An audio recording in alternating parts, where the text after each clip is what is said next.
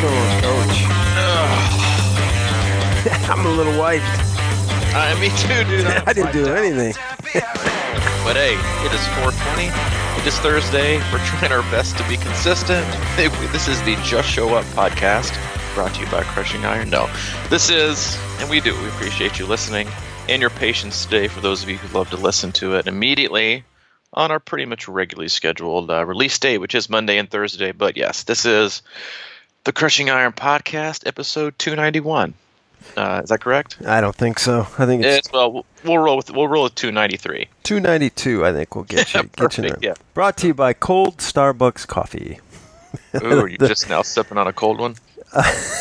Yeah, I had a little bit, and then we went over to the lab and rode, and I kind of forgot about it, and it was just sitting in my counter. So I'm like, 4 o'clock in the afternoon, just drink a little cold coffee. That's the life of a triathlete. It is, man. I was going to say, if you left it in your car, it's probably even hotter than how it started. Oh, that or that mug. What was that mug? That Yeti mug I have? The Yeti mug. That's just, that would be on, my whole car might have been on fire if I left that. But yes, this Thursday is also our first day of camp, which is why we were a little bit delayed, and I got to give props and a thanks to Mike. He's been super patient with my schedule the last 24 hours, as we don't live here in Nashville anymore. We live in Chattanooga, and our camps are in Nashville because we have such a great environment to train on. The locations are just awesome. We'll probably eventually do some camps in Chattanooga, but right now Nashville has got so many great opportunities. And so getting here and in town with Hayden, and he was a little rebellious yesterday when it came to nap time. So we didn't get it out Wednesday. And then obviously we started camp today at 6 a.m. and we went and rocked and rolled until around 2:30. In at the lab, we had an open water swim session this morning, which is awesome. Took a little break, got to chat, got to know each other a little bit better at Starbucks. Some of us finished our coffee, some of us didn't, like Mike.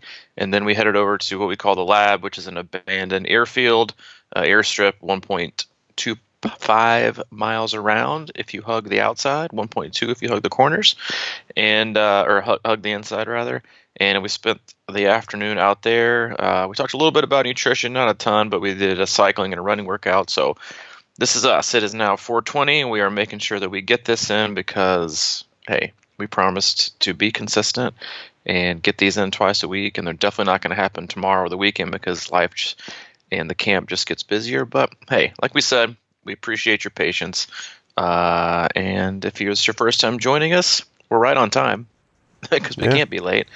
But again, this is the Crushing Iron podcast, and we talk obviously about triathlon and life, how they intersect, and everything in between, and cover a variety of topics. You can always hop back in and dive in the archives. Like we said, 292 total episodes dating back almost 3 years, October. And that is what we got. I have a topic, as you know, but when we have camp, we had our welcome dinner last night. We have about 25, I think 26 athletes from all over. I mean, from Jersey to California and everywhere in between. We've got athletes that come in these camps, and it's just awesome. And we always have like takeaways. So I didn't know before I hopped into mine if you had any thoughts, immediate thoughts about yesterday or last night or this morning before I hopped in. No, I think just the general thoughts of how we keep having these camps, and this is is this our like 9th camp or 8th or something? We've had a few. Quite a few. 3 a year for 3 years almost. This is our 9th one of just triathlon camps, not counting our swim camps and our team run camps. But yeah, this is our 9th triathlon camp. And I guess just the continuance of awesome people that show up that are cool and supportive, and it's just I don't know, it keeps happening. And I'm hosting 3 great people here at my house, and while they're being a little loud right now, they don't care about I'm you. not used to roommates. No, yep. But no, everybody's cool, and that's all I have to say about camp. Is it's just always inspiring to see how people want to come and get better, and just don't bitch about stuff and whatever it is. They're curious and they ask questions and they want to learn, and they understand that this is a process, and it takes time, and some people are at different stages of that game, and everyone is kind of willing to share both ways on the spectrum. And I think it's a great learning experience, and I think it's a confidence boost for everybody. Usually, that's usually what happens. That's definitely my favorite part of camp. And obviously, we're just kind of the first day into this one, but again, like you said, I mean, one of my favorite things about camps, and then one of my favorite things about coaching is because people always ask, well, what kind of athletes do you coach? Do you only coach high level athletes? Do you ever coach beginners? I'm like, I coach everybody. Like, I'm not in this. I'm a relationship guy. I mean, while performance is important and you getting the best out of you is obviously what you hire me for, I work with all different kinds of abilities, from super beginners to elite and even former professionals. So I mean, I got it all. And camps always attract the same type. It's that's why I love it. It's pretty much the same attitude, but mostly it is. And you have same attitude, same approach, same not always same personality, obviously, but same characteristics, I guess is a good way to put it, but totally different athletic backgrounds and needs and wants, and that's why I think it's just so fascinating. And today, like you were talking a little bit about, everyone's the process of getting better and all, and I had a really awesome, I won't name this person's name, but I had a really awesome talk earlier today with an athlete that's here in camp, and the story that this athlete was sharing was just like it. Again, like that's my favorite thing about camp is you meet so many people from so many places and you hear so many stories.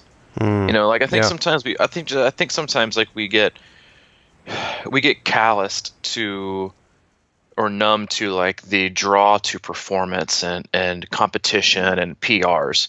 And so in the course of this conversation with this athlete was how I was just struck by and just reminded so often about how many times in I think whether it's life and business or relationships, that we oftentimes let performance dictate the process.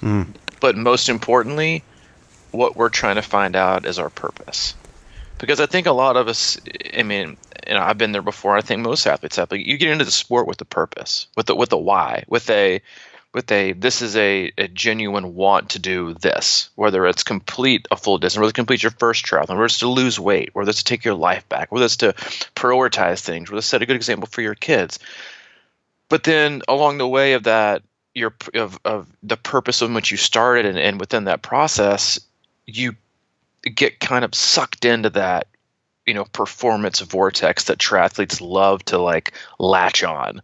Their identity is attached, and their the numbers, positivity behind what they're able to accomplish, their numbers, and it's like people, it's like people's headline on their Facebook profile, like when they got something wrong with that, but it's just an example of or maybe even a symptom of how much we've been relegated to just assigning success with performance.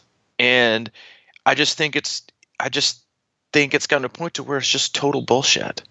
And I was talking to this athlete, and I think obviously performance is a great thing. I think pushing yourselves is a wonderful thing. Trying to find out and figure out what you can do to be better and push yourself and be uncomfortable and figure out exactly what you've got, because so many people tend to underestimate themselves, And just in the course of talking to this athlete and listen to all the different things that this athlete has gone through, and the ups and the downs and the DNFs and the purpose, but that they've kept coming back.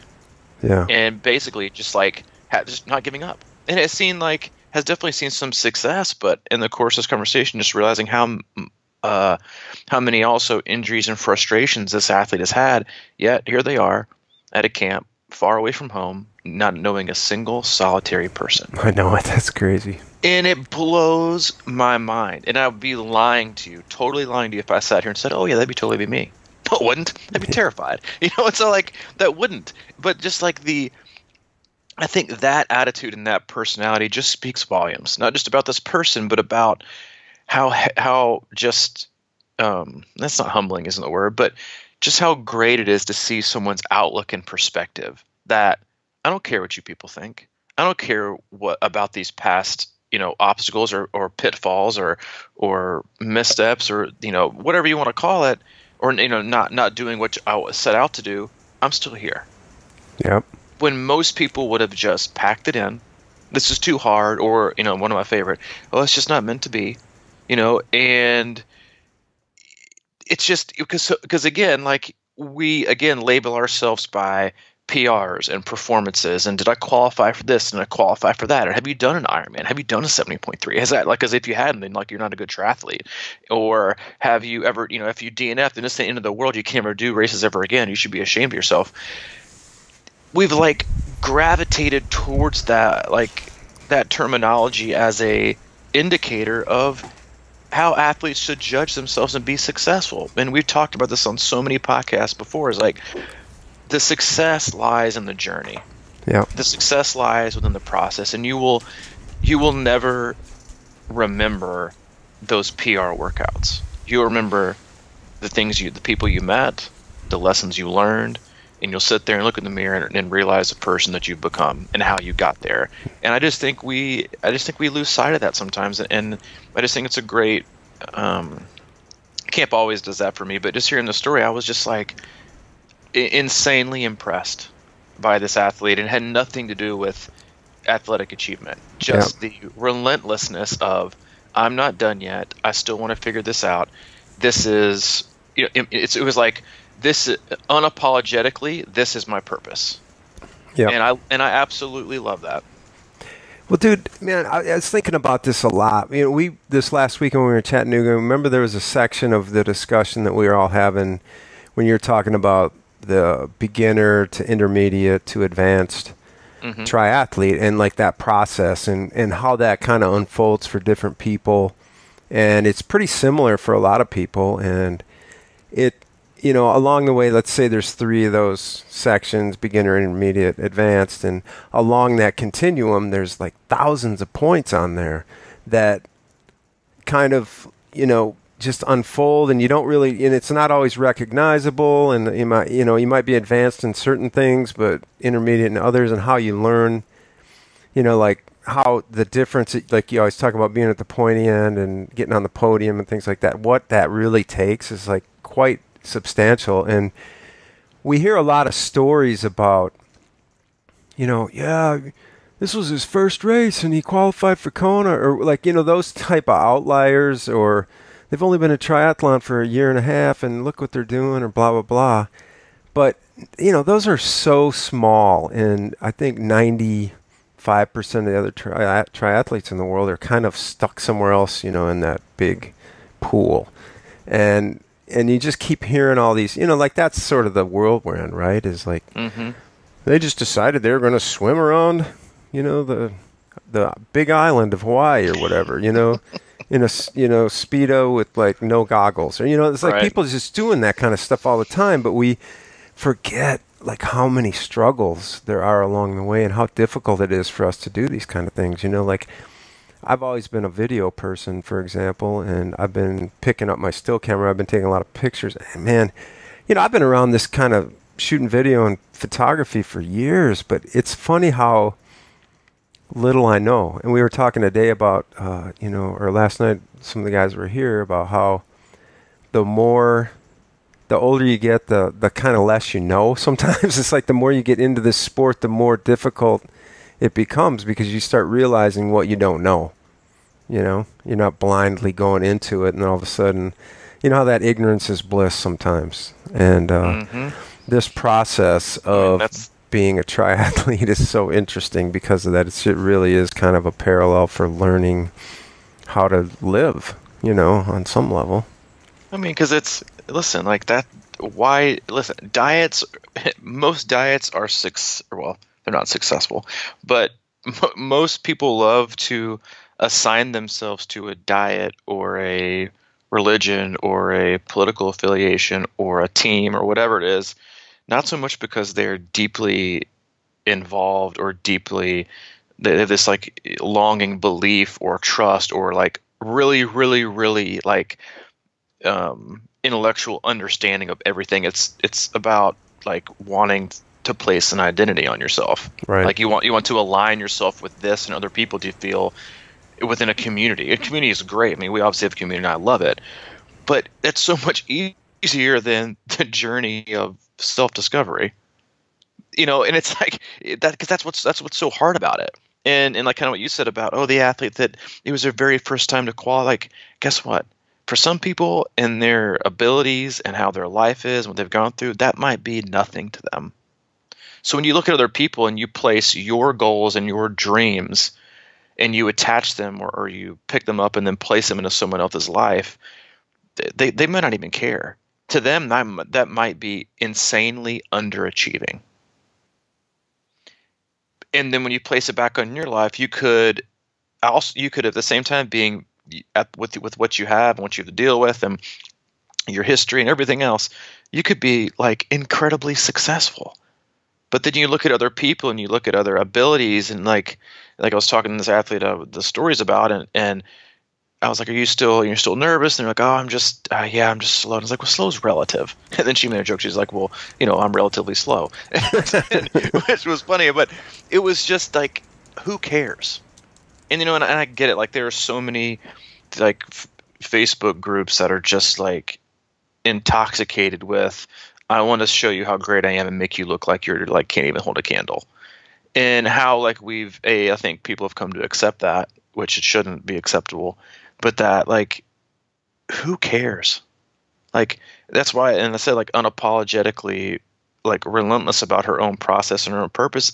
It was, again, like, I haven't always had that. I have it right now. In a lot of ways, definitely haven't always had it. I would have packed it in if I thought for just 1 second you could see, like, a minuscule, like, unnoticeable chink in the armor.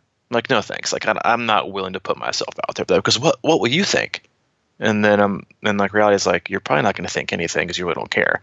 And so like we get in our own way based on what we think you see.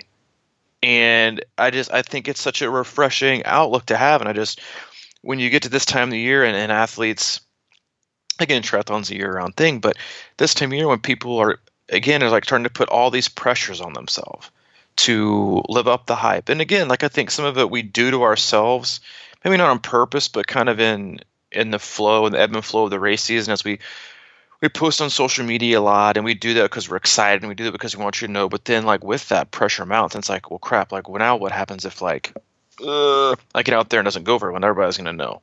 And then what if they think, first of all, if they're your friends and they love you, they're not going to care. They're going to support you. And then you should understand it's about the process and it's about who you became. Like, I think that's just so many times, like, what we forget. You take, Joe Try, who picked up triathlon 9 months and then qualified for Kona. You think, like, he has the greatest life ever. And then you take, Timmy Try, who has been just grinding it out for, like, 3 to 4 years.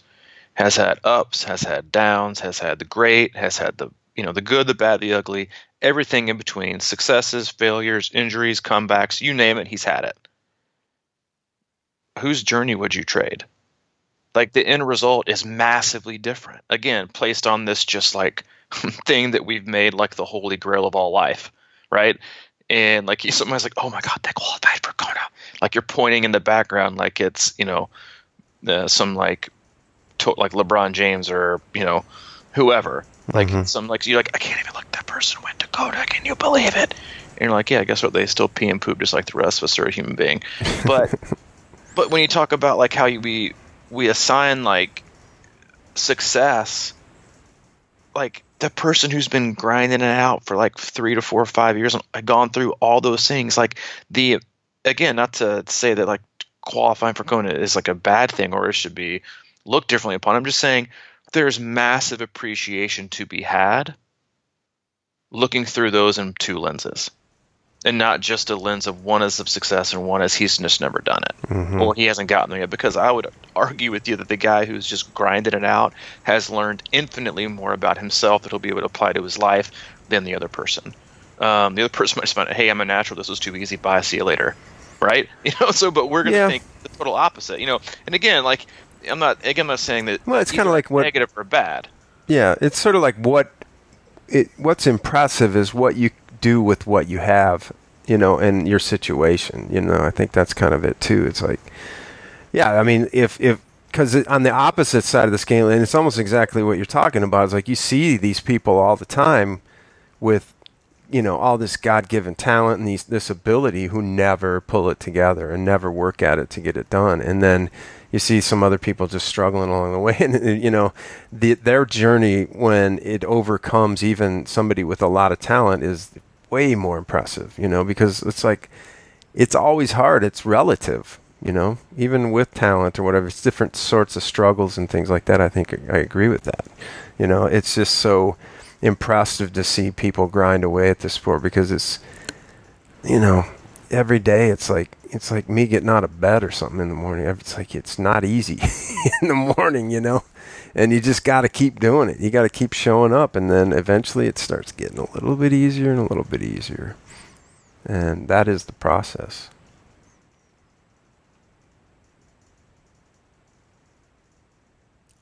Left him speechless.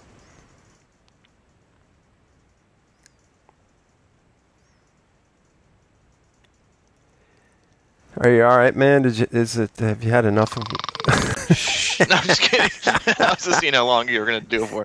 Oh, no, but is that really what you're doing? No. I was just testing you, man. So. Nice. I thought you got cut off, and I was just going to this is a perfect time for me to take over the podcast. Exactly. And finally get us the reviews and downloads we deserve. So I think what you said about being impressive is just spot on. Because I'll see people who do Netflix documentaries or think they have all these different skill sets or trades or whatever, and using images I just watched it was that, and I've watched in person in Chattanooga, was the glass blowing thing, and I marvel at it because to me it's unbelievably impressive, and to them it's I do this all the time. And so little things like that are when I think about how the hell my computer even works. This is blows my mind. But somebody who creates it, it's that's really not that big of a deal. So I think when you have perspective, and then the lens in which you see it makes certain things more impressive than not. And I think it's a really great way to put it. In that there are so many different ways to feel. Say impressive, but no, I'm not saying the cliche. I know. There is for a second there I thought you said Nick Lachey, and I was like, we're definitely not talking about 98 degrees, and that was the temperature outside today. I just think there's so many different ways to see people as total success stories, even though our version of their success, and it's odd enough because that's how we judge ourselves, right? So many people judge their success based on how other people see us through their own lens and their own reality. And that's how we judge ourselves. So you have half the people that's not really impressed. And the other half is oh my God, I can't believe you just did that. When the reality in your own lens might be, you might not even know because you're so worried about everyone else's lens and looking through your own.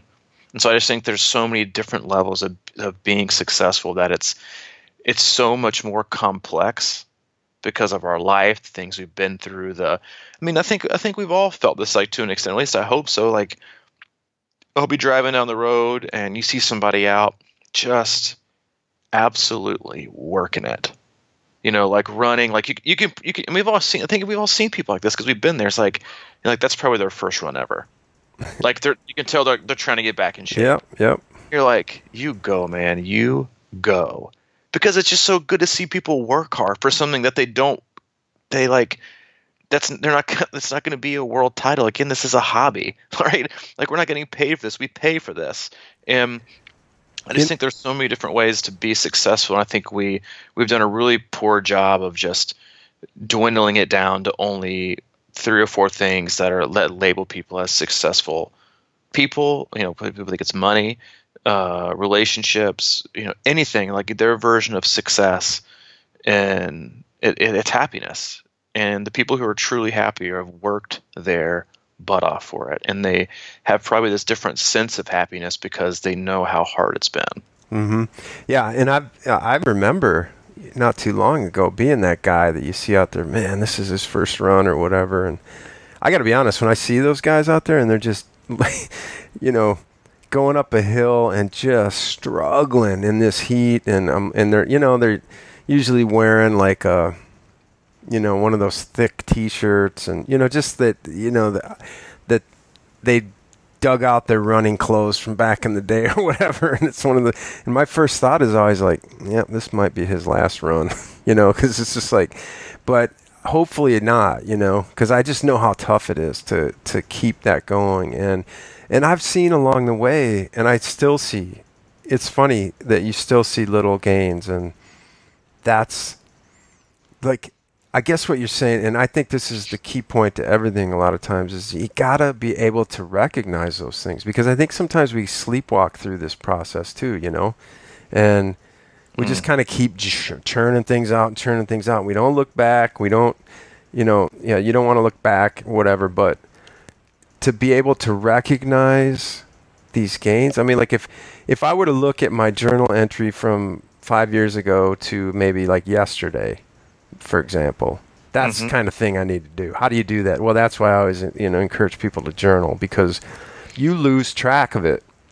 And, like as I'm sitting here today and I'm struggling, out in this heat, and I'm sure a lot of other people were. But the reality of it is this struggle is nothing compared to what I used to feel. It's just a different kind of struggle, And how do you remember that? It's like you've been callous to how good you've got it now. Yeah. It's like gosh, it's like, and then you're like, I don't have it really that good. And you're like, wait a minute, like you look at yourself in the mirror, and then you look how things used to be, and you're like, dude, this is the life. And then I think one of some of the healthiest things to realize in your personal life and in triathlon, whatever, is again, we always talk about kind of staying even. Don't get too high, don't get too low. But they're always great reminders. They're reminders of why I'm still working and where I've been, and everything else is in the middle. Right? You're just trying to move that needle more to where it's better and better and better. So the next reminder you get of the great is even better. And then you keep distancing yourself. So reminders need to be longer and longer and longer, or more intense, to remind you of how far you come. But it should be a good thing, not a bad thing. Like, you shouldn't shy away from it. You should welcome it. Mm-hmm. You should put yourselves in a situation like there is nothing greater for me, or nothing makes me feel more grateful for my life, or more humble with my life, and more thankful for my life, than being reminded about how my life used to be before I got sober. And like the total mental shift that it kind of washes over me is just like, what in the heck do I have to complain about? And you feel silly. Looking back, I mean, again, life's never perfect, but when you look back on things and how far people come, you're like, gosh, but then again, you go out for a workout if you're in training, and you see this glimpse of fitness that you've been thinking is gone, or thinking that you can't achieve, or that's just a dream, or that's long gone if you're aging. And then you see it and you're like, yeah, that's why I'm getting back out here tomorrow. I'm still going to get after it. I'm still going to find it, because climbing Everest has become oddly cliche now, but they would tell you it's what they're going to remember is how the effort to get to the top, not once they actually got there. And that's just, it's the journey, and it's the people. Just don't turn around and don't give up. This time of year, and again, forget about a race, forget about your quote unquote season. Because unless, again, time isn't always given, but it's not over. It's not time to retire. It might be time to rearrange and shift things and figure out a new process and figure out how to get there, but it's not over. And just because you keep hitting the same dead end doesn't mean you're in the wrong car. It just means you're taking the wrong street. Mm-hmm. And I just think it's an important reminder for everybody to, just when you think it's time to throw in the towel, something else usually pops up. And I mean, I have athletes that do this all the time. The one day that they'll have a terrible workout, I'm secretly, sweet, they're about to have a breakthrough. You just don't want to tell them, but it is. It's just, you just got to keep plugging away, and you just got to keep showing up. Yeah. And I think another way to talk about process, honestly, is the moment. So when we were running the other day in Chattanooga, me, you, and several other people, I was running with one of our buddies, and we were running a flat, greenway, right? And then we got to and it was really hurting, and it was the second day in a row, and just wasn't feeling it. And then when we got to the downtown area, and then we hit this bridge, and we both almost subconsciously just picked it up a little bit. And when we got to the top of the bridge and when we came over it, we were running faster uphill, and we felt better going downhill. And then, so I keep thinking about it in terms of like that process is always in process, I guess, in moments. And so like when you say Mount Everest or climbing you don't remember the peak. Well, I mean, kind of you do remember it, but it's just a moment, right? Like you all along the way. It's sort of like when you finish an Ironman, you look back and you think about the journey, you remember the finish line, and that's like an incredible moment. But then it's like what happens next, right? Is you get the medal around your neck, and then you walk over, and then there's another great moment because you hug your friends and your family, and it's just like this magical time, and then that just keeps going. Right, so it's just like sort of showing up for the next moment all the time, and not, I just was talking about looking back and seeing where you come from, but it's kind of always just like being where you're at, and then deciding how are you going to get up out of that chair and go a little bit further today, or something. Yeah, it's a great point about Everest is that you remember the top, but the lessons are how you are within how you got there. And I think that's what it's so many times we assign success on the event, not the process or the person we became in trying to complete it. And I think that's sometimes what gets lost in the mix. I agree, man. We almost got this podcast lost in the mix of the hectic, crazy camp schedule, but hey, we did it. It was what I would call a power cast. I do it again. Like, this athlete blew me away, and I think it's just a great reminder for us all that just to, they always have that saying of like, don't judge a person until you walked a mile in their shoes. It's like don't shift. Don't assign success or failure based on placing your story on someone else's success. And I think it's just a great reminder for us all, especially this time of year, and we've placed a lot of pressure on ourselves to succeed and do great things. And it's a great lesson in life and business and relationships, and obviously triathlon. Big shout out to our frequent listeners, as we are super thankful that you do listen and you stick around for us, and do listen to this 292nd episode that we got out just in the nick of time. And we'll be back next Monday, regularly scheduled programming, right on time-ish, if we have that. If you have interest in any of our camps that are going on next year, they're both, I think, a little over halfway full. All of our camps this year sold out. We would love to have you. It's a great experience. And I will tell you this with the utmost honesty, is you will come for the training and what you will learn and the location, but you will come back again for the people. Every time I'm like, it infuses me with more faith in humanity every time we have a camp, because I'm like, I keep thinking there's not a lot of awesome people out there, and then we have camp, and I'm like, oh my God, we have like all 26 people on this earth at this camp right now who are all awesome. It's just odd. So we'll try and put a link to that in the show notes if you want more info, and for some reason we don't sneak them in there today, you can always go to crushingiron.com, which is our one-stop shop. It's got info on all of our training camps. We have triathlon and swim camps, and then we also have additional info on coaching and training packages, our swim analysis, blog, video, gear. It's all there. Swing by, check it out. If you follow us on social media, I'm sure we'll be a little more lively than usual. Our usual cricket self. Not things out there, I think. I don't know. You're in charge of the gram. I escaped. I escaped not crushing the gram like a year ago. We'll be on there a little bit on Facebook, and if you want to be a part of the conversation, enjoy what we do, head over to Facebook, and you can be a part of the conversation. The Crushing Iron group, just search Crushing Iron. And if you appreciate what we do, or you've got anything useful out of it, which I hope that you have, always please remember to leave us a review and subscribe on iTunes. Absolutely. And I want to just thank everybody. Well, there's been a lot of really nice emails we've been getting lately about how the podcast has connected with them and sort of been a part of their journey. And since this is about journey, we'd love to hear about your story. So crushingiron@gmail.com is my email. C26coach@gmail is Coach Robbie directly. So hit him up, hit me up. Let us know how the podcast is kind of been a part of your life or connected with you or whatever, and we'll get back to you. Sounds like a plan, Stan. All right, man. We'll see you bright and early. Yeah, see you, dude. All right. Bye-bye.